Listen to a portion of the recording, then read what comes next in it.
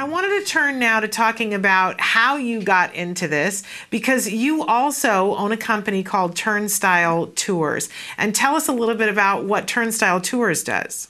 Sure. So how I got into this, I've been in the museum world for about 10 years, and I worked at the Lower East Side tenement for many years, and ended up being the access coordinator there. So responsible for making the tours engaging for all visitors. And at the same time, I also managed the tours and the tour guides.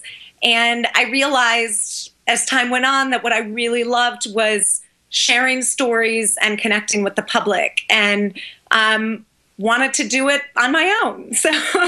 So after several years of balancing multiple different part-time jobs and doing museum consulting, I started Turnstile Tours a couple of years ago.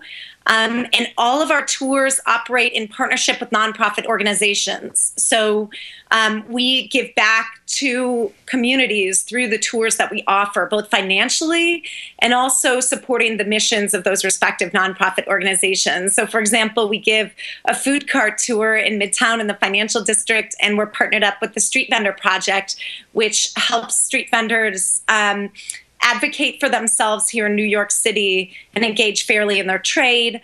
We're partnered up with the Brooklyn Navy Yard Center at Building 92, which is a visitor and exhibition center at the Brooklyn Navy Yard, which was the nation's foremost naval shipbuilding facility during World War II and even beyond.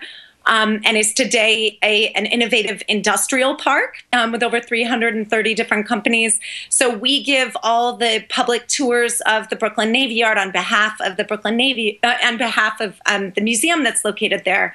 And then we have other programs. The Brooklyn Army Terminal is also on the industrial waterfront in Brooklyn. And then a tour of a Latin American public market. But all of these various tours, the goal for us, the overarching goal for all the work that we do, is to document stories that are underrepresented in the public record, whether they're historical or today, that we're all a part of history and making history now, and to foster connections between people of diverse backgrounds and really inspire in people a culture of sort of civic and community engagement.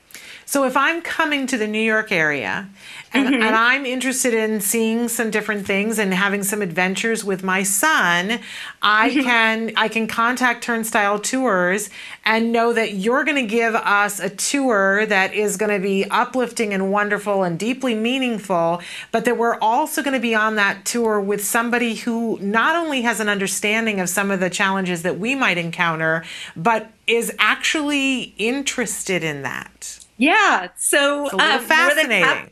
Yeah, so we're excited about that. I might have shared this with you when we spoke before, but at least personally, some of my most favorite tours have been for people on the autism spectrum, and that's because they help me. I might give a tour hundreds of times, but then I see the topic or the place in a totally different way, and I learn something new from the person who has autism, because we all think in different ways, right?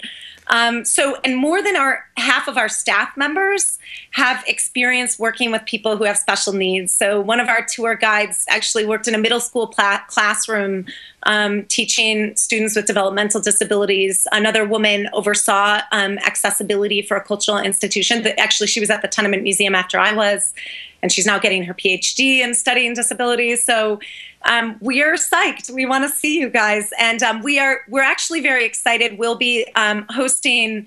We haven't posted the dates yet, but we have a yard inspectors tour at the Brooklyn Navy Yard, which is for families and with children, and it's very hands-on experience, incredibly visual, multisensory. And it gets out into the shipyard. You get to see a functioning dry dock and how ships are repaired and fire boats and those sort of things. And we're adapting that to make it, we're going to be hosting special events where we bring in the public and try it out for the first time for families on the autism spectrum. So that's coming soon as well.